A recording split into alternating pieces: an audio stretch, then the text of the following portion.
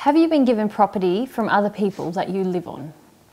No, we have not been given property from any person.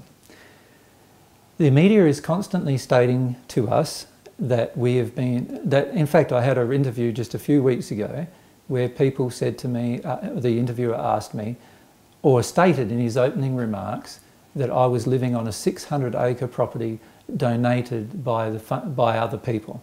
This is not true. I said to him in the interview that it is not true.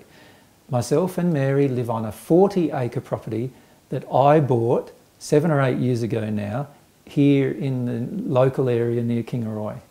We do not own any other property. We do not control any other property. We do not push any person around who has any other property. We only give advice where we are invited to give advice. That's all we do. I do not own any property other than the actual property, the 40-acre property that I purchased 8 years ago with my own funds.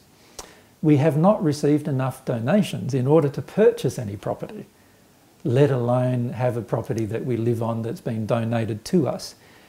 We have had people offer properties to us which we have declined because we believe it is far better that we use our time sharing with people what we have learned on our own property rather than having another property to look after. As Mary knows, it's difficult for me to look after my own property, the 40 acres, let alone attempt to look after hundreds of properties around the earth.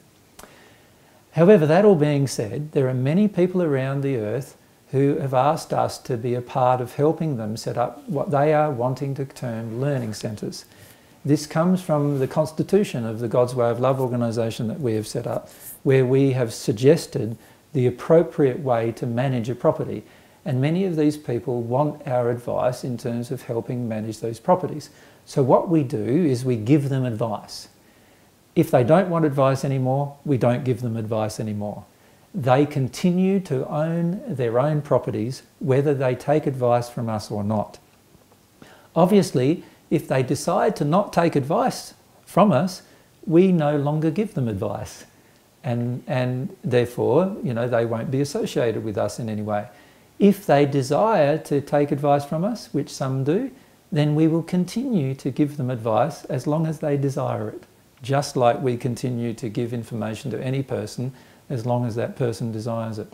However, we do not own these properties and we do not have control of these properties in any way. We do not have financial control of the properties, nor do we have direct operational control of the properties.